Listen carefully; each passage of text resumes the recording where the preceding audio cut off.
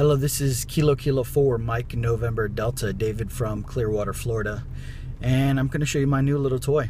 It's called the Piglet by Pignology. It'll run off of 9 volts or 12 volts. I got it connected to the vehicle's 12 volt power supply. And this is a serial connector that's plugged into the Yaesu 857's CAT port. And I connect to that interface via Wi-Fi, via ad hoc network. So it works like a router.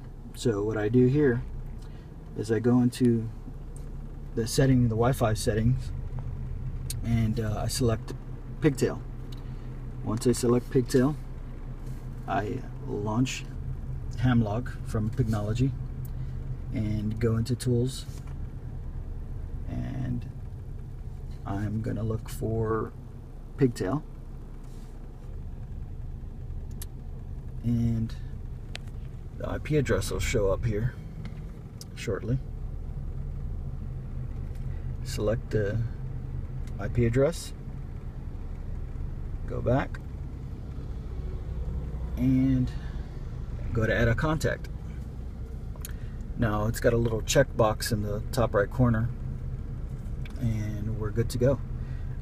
I could change frequency on the radio and it'll update on the iPad, or vice versa. I can launch the Pigtail interface for the 857 and change modes, and it'll change it corresponding on the radio.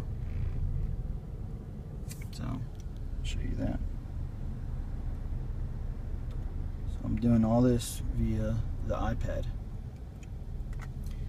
So it would work out pretty good. You can also do this on the iPhone if you want to put the 857 or 817 in a backpack and have a way to display and control the radio. You can just use a smartphone with a headset, and you should be good to go. A headset connected to the radio, not to the iPad or iPhone. But all you do now is type in the call.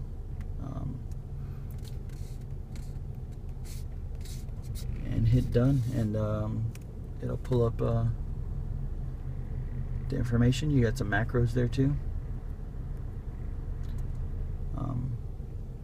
Get QRZ,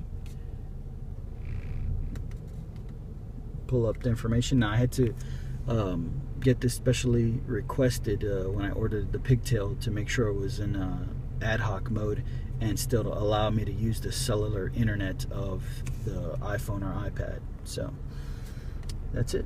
This is David, Kilo 4, Mike November Delta from Clearwater, Florida, signing off.